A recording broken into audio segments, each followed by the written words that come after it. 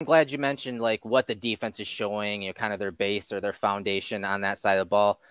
Because, we're talking about your versatility and how many different positions you've played over the years.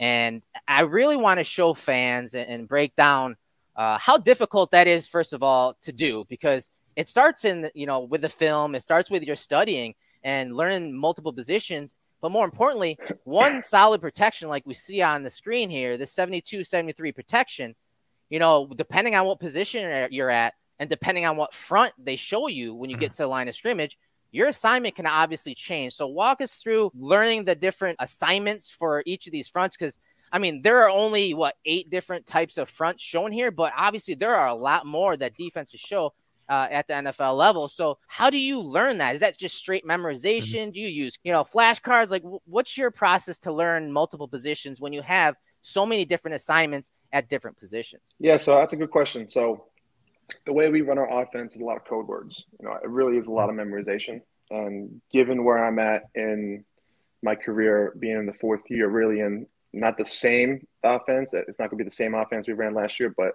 very similar. And a lot of terminologies might be the same. Right. But a lot of it's just repetition. You just got to do it. You got to get, live reps in practice and walkthroughs. I mentioned live reps. We don't get a lot of live reps during a game week. You have a limited number of reps and you have to make the most of each rep. And so that's why walkthroughs are so important at this level, because it gives the opportunity to take the blow off our bodies, but at the same time, get on the same page communication wise. In my career, I got the opportunity to play center early. I really played tackle. I was the backup tackle my rookie year, but I played some reps at center in practice. And I think my first preseason game as a Bill, I played center.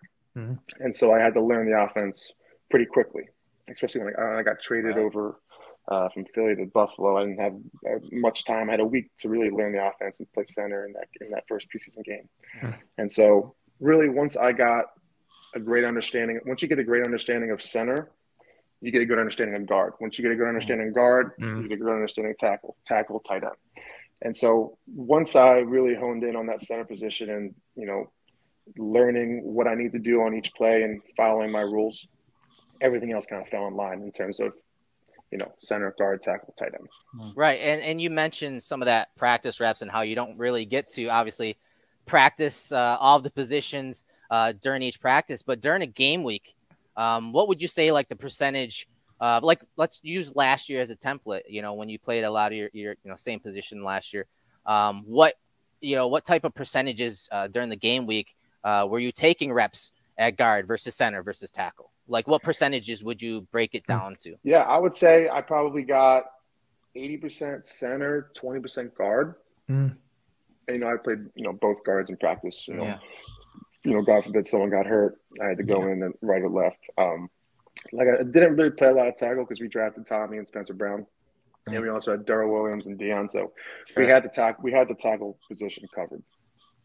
So I really, honed in on that center guard spot, that interior. Like you mentioned before, it became my home. Right. And I would say 80-20, 80 center, 20 guard.